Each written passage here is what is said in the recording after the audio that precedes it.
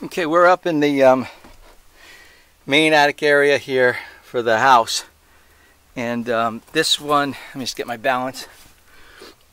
This area looks pretty good. That right there, what you see all the way up there, that window, that is the front gable. Okay, here you see the roof penetration looks good for a bathroom vent.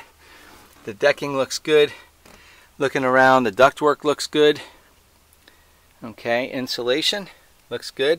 Here, instead of a loose fill cellulose and fiberglass combination, you really just only have the fiberglass. If you look around, it's the white fiberglass pretty much everywhere the eye can see. Looking at the deck, again, attic areas looking pretty good with no major problems. In fact, I took the specs here. Specs are a little bit different. Looks like you have 8 penny nails. Spacing is about 6 inches again.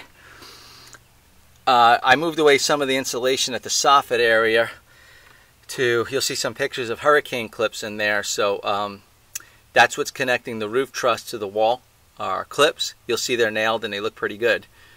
So overall, I'm going to say that attic inspection checks out really well. There's no water stains anywhere, no evidence of a leak. Of course, we'll continue to look, but as of right now, you're looking pretty good here in the attic. This, again, is the main house attic area.